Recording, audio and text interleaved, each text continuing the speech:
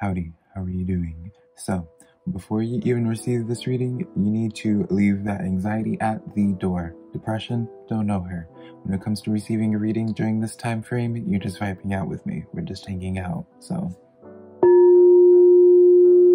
Hey girl. Hello, my beautiful Gemini. How are you doing? Okay. I'm shuffling your cards. My name is SimplyVelca, and today I'm going to be doing your weekly general reading, Gemini. So if you find any tarot cards that resonate with you in this weekly reading, be sure, Gemini, to let me know in the comments below which cards do and how they do, because that's how we keep up with y'all through the comments, Gemini, right? As well as that, I also want to ask, Gemini, if you enjoy this reading or if you just enjoy my vibe, Gemini. I'd really appreciate it if you were to go the extra step and give this video a like and subscribe, Gemini, because it does help out my channel a lot. And I always am super appreciative of it whenever you guys take the extra step to support my tarot reading channel in that way, Gemini. As well as that, Gemini, I would like to ask, when it comes to receiving this reading, be sure to rely on your intuition, because put it in perspective, I'm just a man reading some tarot cards to you, Gemini. You know your situation better than I ever possibly could, so take the tarot cards that resonate and leave what doesn't, because I'm not going to be offended.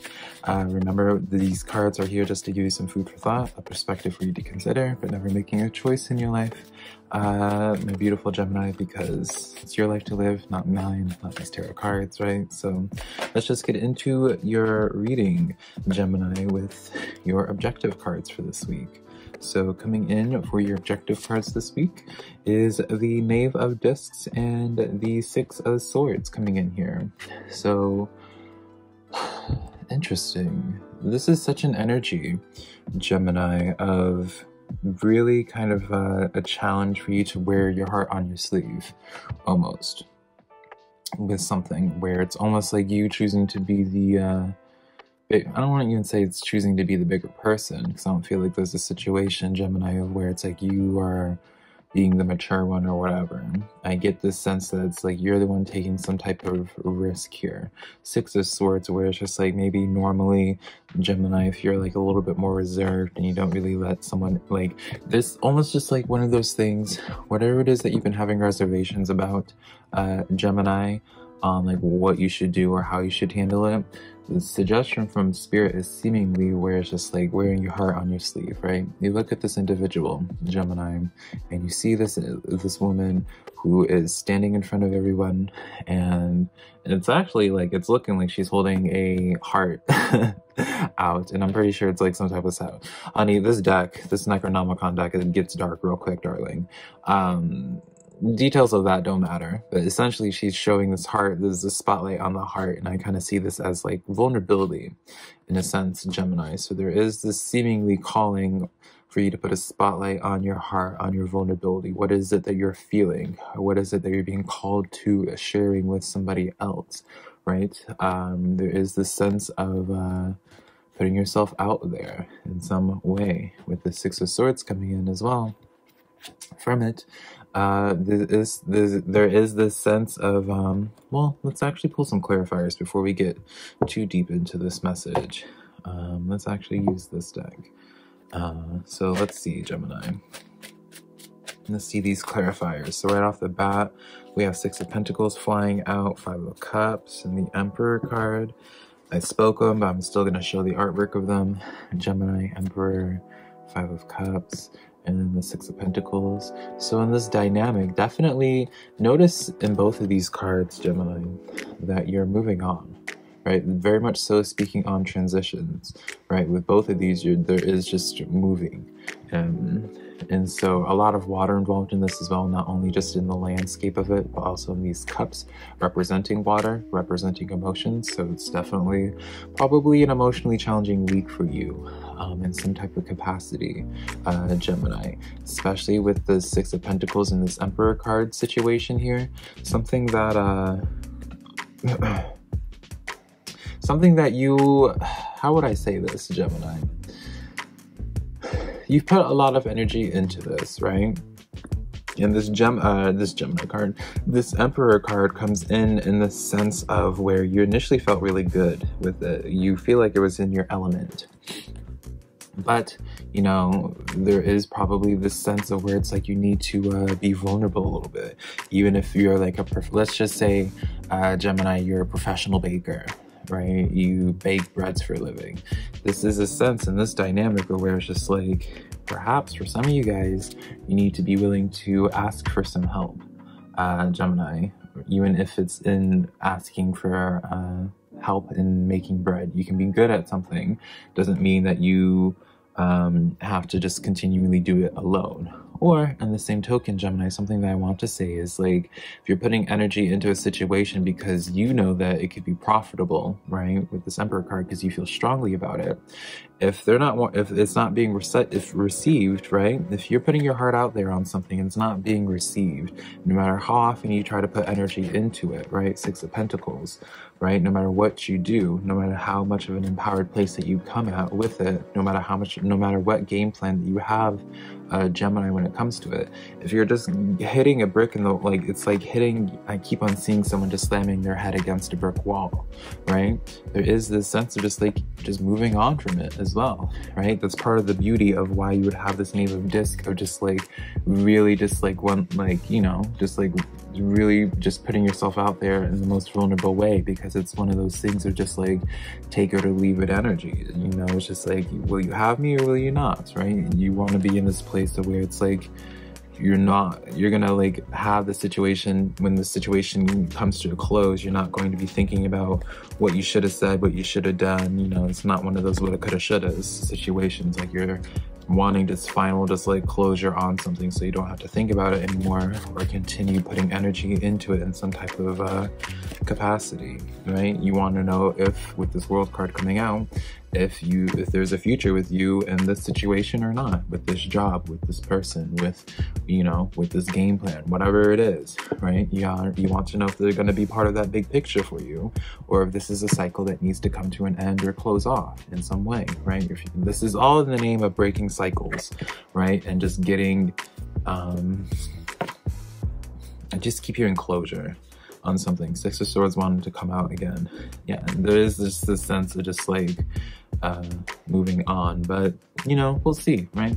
So we went over your objective cards. Now let's get into your actual spread. So you guys actually got, Gemini, 4 cards today that we're going to get into. I got your past, present, and future cards, and we're going to start with your past, what you've been dealing with and what you're coming out of, in the process of coming out of. This 4th card is the Sun card, by the way, the extra card, so it is just under, we'll get into this at the end, see how this even is relevant. But yeah, let's get into your past card now, Gemini, with your 8 of Pentacles. Now with the 8 of Pentacles, I didn't show y'all the card long enough. With the 8 of Pentacles, Gemini, this is a card of research. This is a card of learning. So you definitely have been in this place of probably observing a situation, really just like being like, okay, like reading it out, trying to see if you can get more information is something that I'm hearing, right? So let's get some clarifiers on this, see what's going on here. Gemini. All right, Gemini. So my camera cut off for, I think my storage was too much, so I deleted, I think, over like 100 videos. So the clarifiers that I got for your 8 of Pentacles, Gemini, is the Temperance card coming in for you, as well as the Knight of Wands with the Page of Wands coming in for you. So in this dynamic right off the bat, what it is that you were gathering more information about, what you're looking into, is like, because you were being patient at this time. With this Temperance card coming in here, you're being patient. You're just like, it seems to be, Gemini, you're just like, all right, universe, that's the lisp right there out of nowhere, darling. You were kind of just like, all right, universe, Gemini, you were in this place where you're just ready to receive whatever message, whatever guidance that the universe had, right? Or just like going with wherever the path was meant to take you, right? Waiting for the situation to play out, long story short, right? And so with this Page of Wands and this Knight of Wands, you were kind of just in this place of just being like, okay, like gathering information, you're looking around, right? You're just being like, all right, do I want this? Do I want that? Like, what have you, right? You're just kind of just in this waiting game, waiting for something to happen. So it's just like, and once you had an idea of like where it is that you needed to go, that's where you would charge into, right?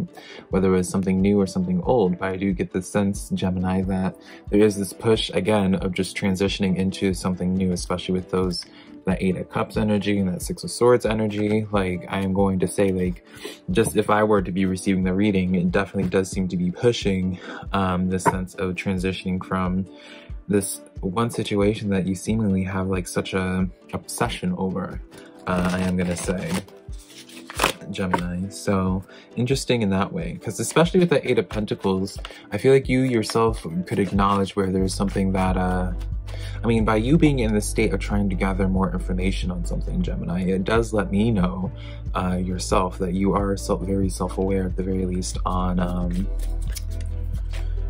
something needing to change, right? Or something needing to, like, you needed more information on something wasn't feeling quite right, or something wasn't feeling like 100 in a situation, Gemini. And then we get into your High Priestess, right? Then we get into your intuition. And this is your present energy. This is where your intuition is coming into play here, Gemini, where you're kind of, usually in this sense, it comes in and where it's like, you kind of know the answer. It's kind of like one of those things where it's just like the gut feeling that you're having, that feeling that was just like that you kind of were able to acknowledge, but you didn't want to address the elephant in the room. You didn't want to come to terms with something, right? I feel like you're finally coming to terms with it with this High Priestess card this week.